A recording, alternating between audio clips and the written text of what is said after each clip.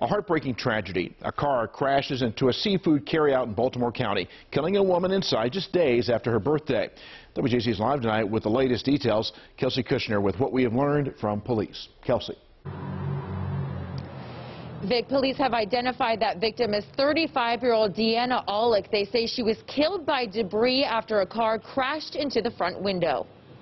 Police tape surrounds Parkville Crabs on Harford Road, where Baltimore County police say 35-year-old Deanna Aulick was killed after a car drove into the store's front window. There's just something like that is just not something anybody should have to go through. Chopper 13 was overhead as police shut down Harford Road. Police say it happened just after 12:30 Friday afternoon.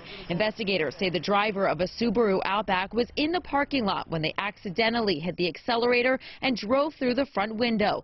Aulick was inside Parkville Crabs at the time, and detectives say she was killed by the debris from the crash. We do believe that this was unintentional, and we don't think that there was any malice involved with this. Neighbors watched in shock as police investigated the scene. It was really chaotic. Ayanna Walker says she was on her way to order food just minutes before the crash happened. I really saw the car into the shop, and then I just saw like everybody crying. The owner tells WJZ off camera Aulick was his business partner and just celebrated her 35th birthday. Neighbors say it's devastating she's gone. I felt kind of sad, you know, because I'm sure that person had a family.